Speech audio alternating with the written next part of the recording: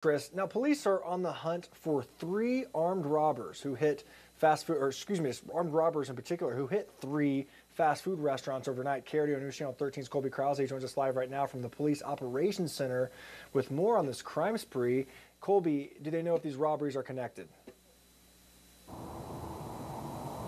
Josh, police are obviously still investigating the three robberies that happened early this morning. They say it all happened around 4 a.m. It's very important that we are able to respond quickly to these. These are serious felony crimes. In the span of 1 hour Monday morning, three different locations were robbed. We followed the addresses given to us by CSPD and discovered that the three locations happened to all be within 5 minutes of each other.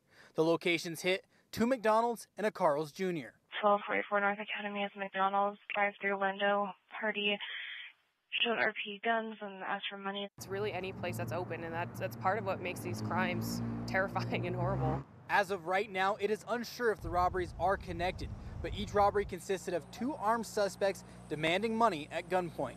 Occurring at 1059 Space Center Drive, same situation. Vehicle went to the drive.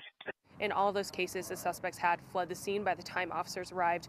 We have a great group of robbery detectives here at the Colorado Springs Police Department who are going to work these cases. They're going to identify who these suspects are and determine exactly what happened. There is no further information on the suspects other than they were male.